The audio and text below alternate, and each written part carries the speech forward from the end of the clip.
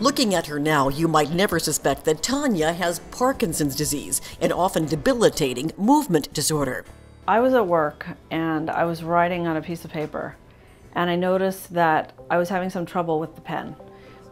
Making out letters and numbers was difficult for the first time ever, and it just was so different that I stopped and thought about it, and I thought, what's happening with my hand? Tanya was just 32 years old. Her symptoms continued to get worse, and she was misdiagnosed with everything from rheumatoid arthritis to lupus. In 2005, she was referred to UCLA. Within about 20 minutes of seeing the neurologist at UCLA, they diagnosed me with early onset Parkinson's disease. I left that day bawling my head off, crying, driving down the freeway, going home, just scared to death.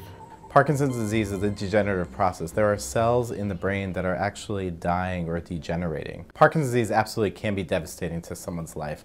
The great thing is that we have excellent medications. So if you have a great neurologist who can prescribe the right medications, it can be life-changing. And if the medications stop working consistently, then we have a great surgical therapy for it as well. Tanya's medications became less and less effective, and over-medicating led to too much movement or dyskinesia. After intensive testing by a UCLA movement disorders team, including neurologists and neurosurgeons, Tanya was offered a procedure called deep brain stimulation, or DBS. Deep brain stimulation is like a pacemaker for the brain. It's when we put electrodes deep inside of the brain to treat the abnormal activity that we see in Parkinson's disease or whatever other disease we're treating with this therapy.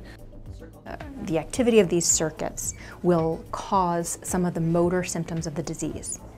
So by reordering that firing pattern, we can achieve better control.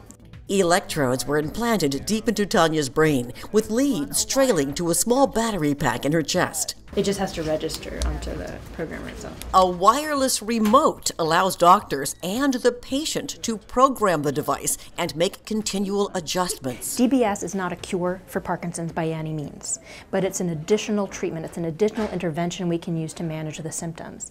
So with Tanya, with deep brain stimulation, we're really able to give her life back. She has a more consistent response to her medications, so much so that you can barely tell she even has Parkinson's disease anymore.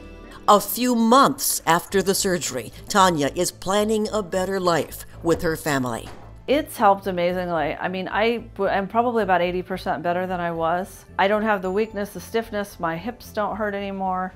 I get out of bed in the morning with no problem, and before I literally had to hold on to the railing of my bed and pull myself up.